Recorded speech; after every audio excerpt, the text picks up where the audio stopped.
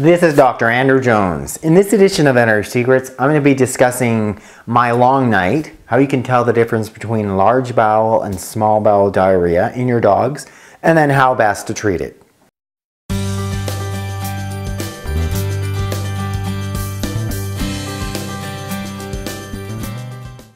Welcome to today's video. This is a little bit of a recreation. So last night, and there's a couple things going on. To begin with, I've decided to go on the 7 days without coffee, which I'm currently experiencing as we speak. Hence, maybe I'm a little bit cranky than normal. It's been a long time. I drink far too much coffee.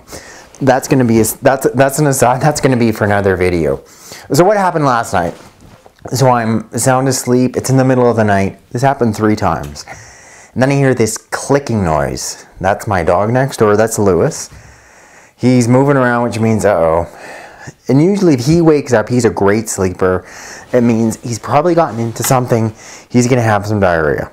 So as you can imagine, I'm here resting peacefully. I hear this click-clacking. I'm already edgy because I hadn't had any coffee the previous day. I'm like, oh, fine. So up I get. As you can see, look a bit disheveled. So then I walk into my daughter's room to go find my dog Lewis. Lewis is looking a bit anxious. He was pacing around. So we walk out the door and then down the stairs to go outside. Let's go, Lewis. Come on.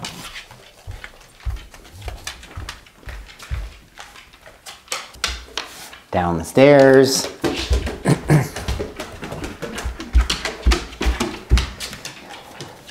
Lewis has that anxious look, meaning he's going to have some type of diarrhea. So out the door, and just imagine, you guys, just go ahead and imagine this is like the middle of the night. So out the door he goes.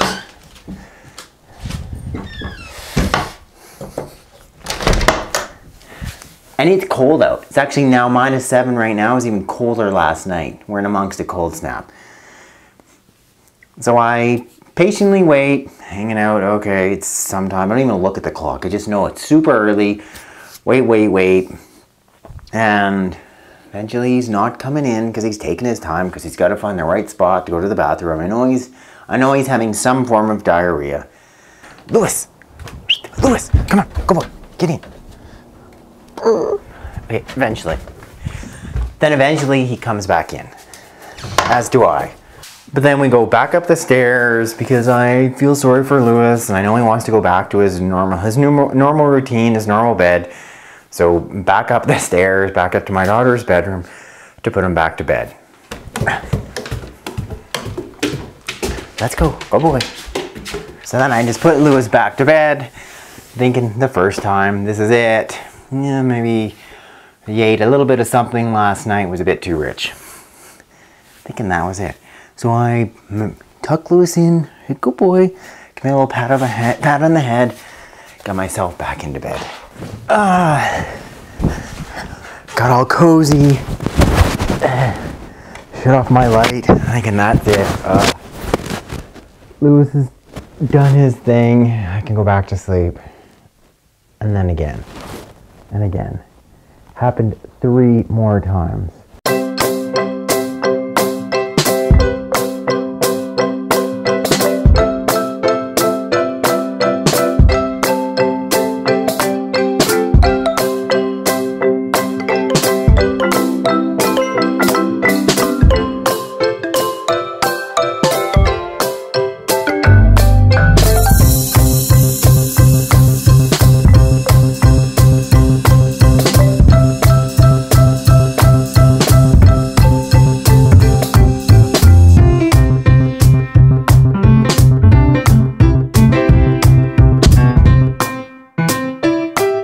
What I first did this morning is then, go outside. I went and had a look to see exactly what type of diarrhea did Lewis have. Because based on that type of diarrhea, that has a couple of meanings. One, it gives you a clue as to the diagnosis of what is ultimately causing that diarrhea. 2, it's going to also affect what types of treatments are then chosen.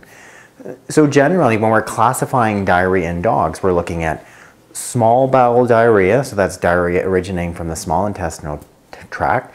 So duodenum, ileum, like the three main parts of the small intestine. Or then there's diarrhea we call it large bowel, that's originating from the colon. That's a large part of the intestine that is more responsible for the fermentation. I mean, that's got some of the bacteria in there that are breaking up some of the things, such as fiber, etc., and helping that last end part of digestion with your dog. So in terms of then determining that, the first big thing is just, first of all, the history of clinical signs. Dogs that have small bowel diarrhea, generally they have large volumes, less frequent, there's often not a lot of straining, and if you're going to go out and have a look at it, you're going to see a large amount of diarrhea. It can be fairly watery and substantial.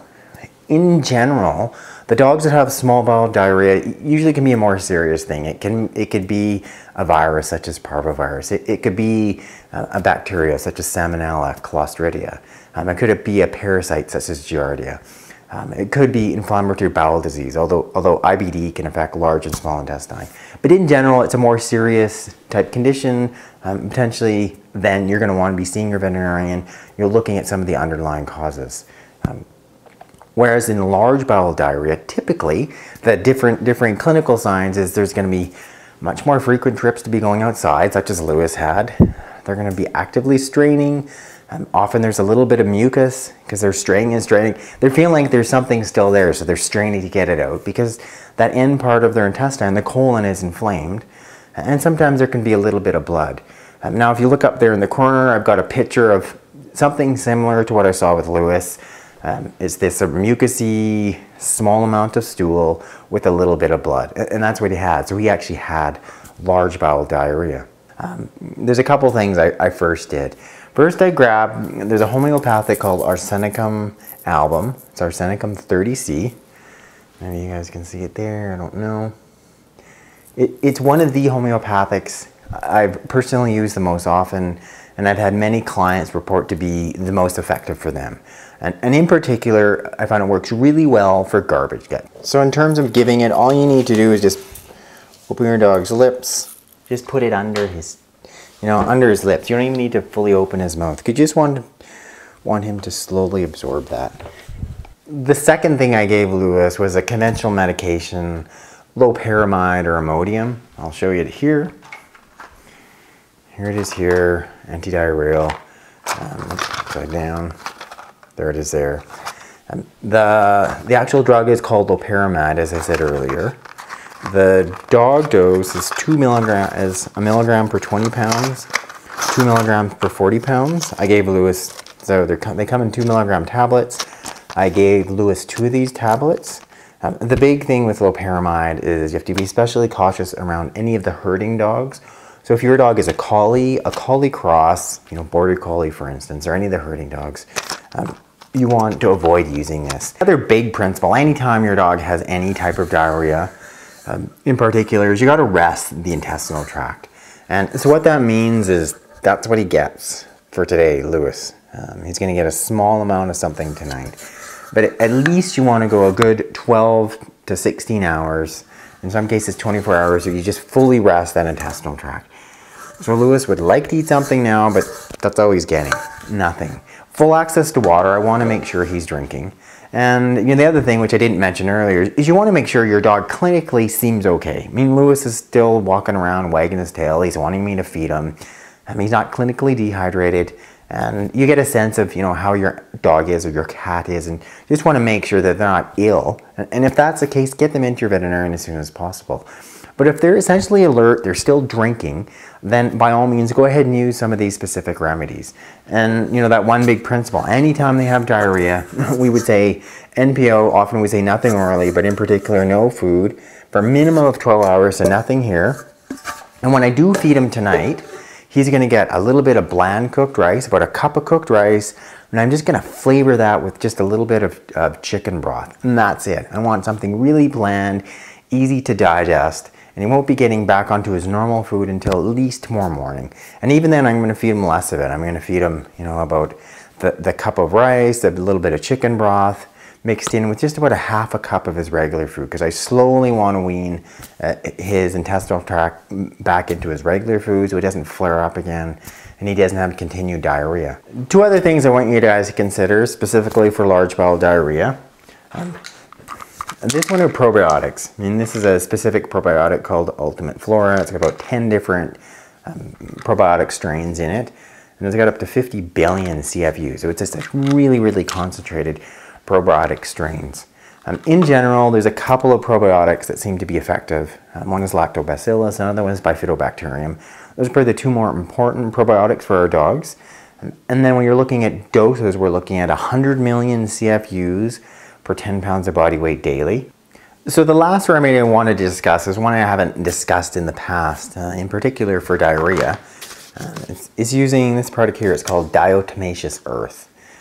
So it actually looks pretty much like a powder. I'll show you here. It's almost, you see it there, it's this fine powdery stuff.